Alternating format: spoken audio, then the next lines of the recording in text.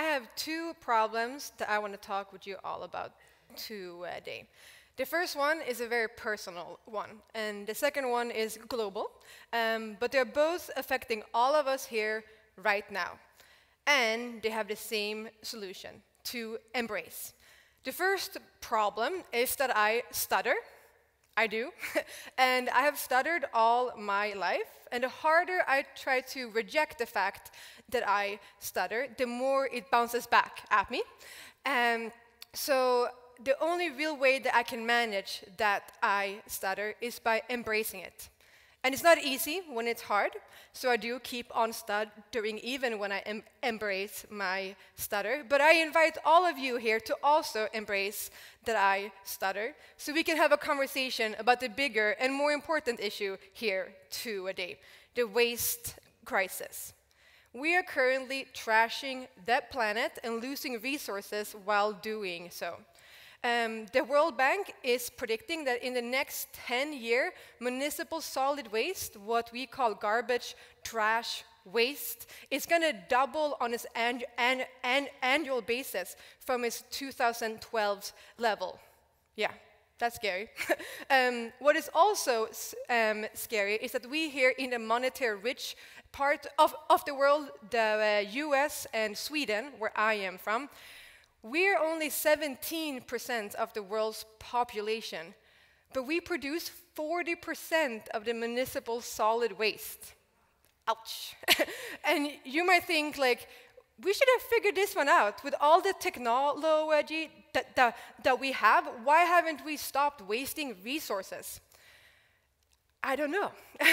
And the other issue here is that as more of the world's population is becoming more and more global, having a higher disposable income, living in more urban areas, they're adapting similar disposable habits to us. And you might say, okay, we just need to recycle. Just force everyone to recycle and everything should be fine. Well, what we're missing here is that only 10% of the total wasted resources is municipal solid waste. It's estimated that 90% is in the production and in the manufacturing of the things that we then throw out. This is something that I have pondered on for a long time, so much that I went on that fellowship that Adam told you about, and I went to Germany, China, India, and Japan, trying to understand why do we throw much stuff away? What can we do really about it? And what I learned is that there are some big underlying issues that most of us are aware of. One of them is the externalized cost. We don't actually see everything that we throw away because it's externalized from us. It's artificially cheaper to throw things out and get new stuff than it is to recycle and reuse. We are so efficient with production that we are ineffective with resource management. Most of us understands that. The other one is the design failure on so many levels. Not only in that we are designing things of finite resources to be thrown out, like coffee cups, we are also designing things to not be reused or repaired or upgraded, like cell phones and laptops. But we also have an overall issue of out of sight, out of mind design about resources. But what no one really is talking about, the big elephant in the room, is taboo. We don't want to acknowledge the fact that we waste stuff, that we actually have to physically discard of things every day to survive. We all do it. All of us here, hopefully, goes to the bathroom. And when we do so, we produce things. We do. It's a fact.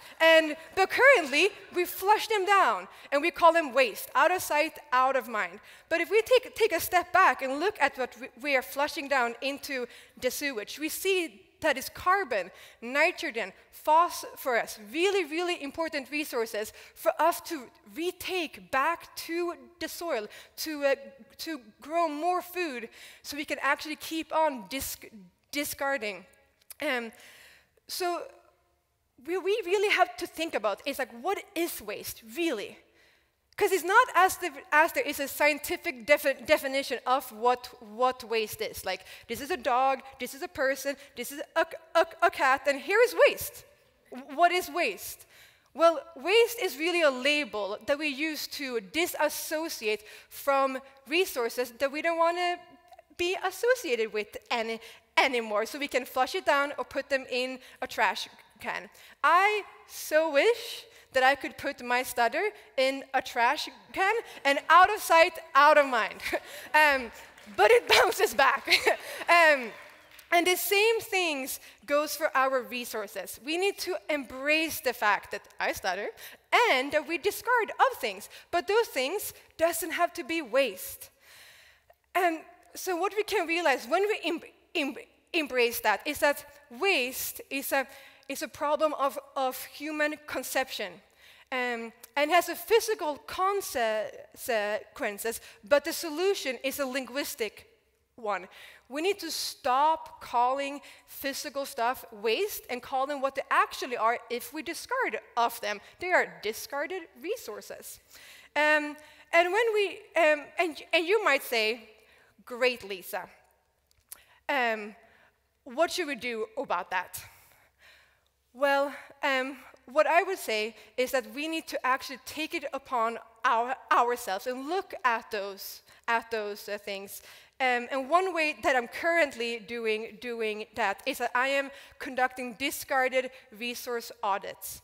They're kind of like a waste audit that you collect everything that we discard of for a week. We measure it.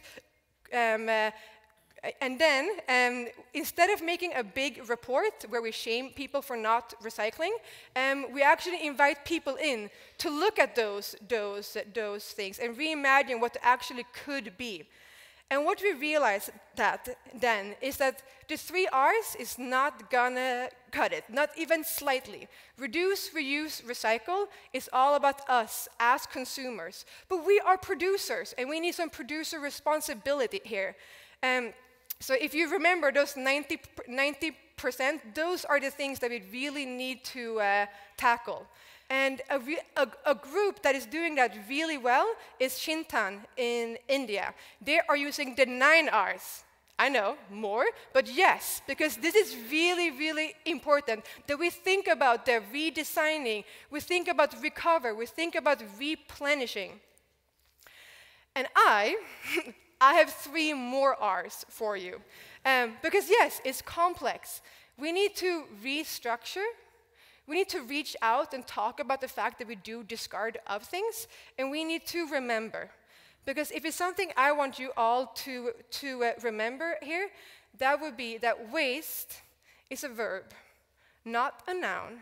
It's an action, not an object. So as we all have embraced the fact that I stutter, I invite all of us to embrace the fact that we do discard of things, but those things aren't waste, they are discarded resources. Thank you.